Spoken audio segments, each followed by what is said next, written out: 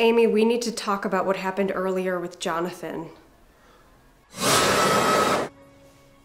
I already told you. Jonathan stole my pencil box. So I got upset with him, and my friend Lisa did it. Lisa isn't real, Amy.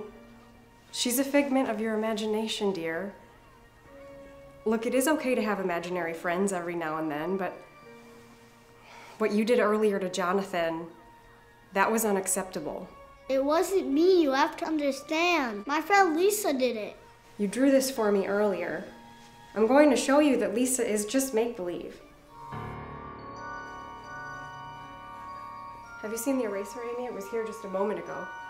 Well, Lisa took it. Amy, come on. Lisa isn't real. She didn't take the eraser. It was here. Look, if you took it and you hid it somewhere, please tell me where it is. I didn't take it. I don't know where it is. I'm sorry. This has to stop.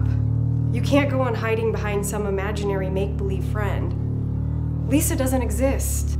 See? She's just part of your imagination. She isn't real. Jerome, please don't do that. You're making Lisa angry. I don't want her to what, Amy? To hurt me? Like she did to Jonathan? What do you think she's going to do? Can't you see she isn't here?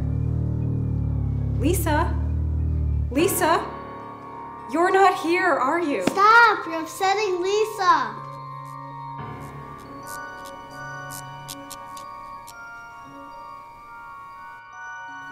That was weird.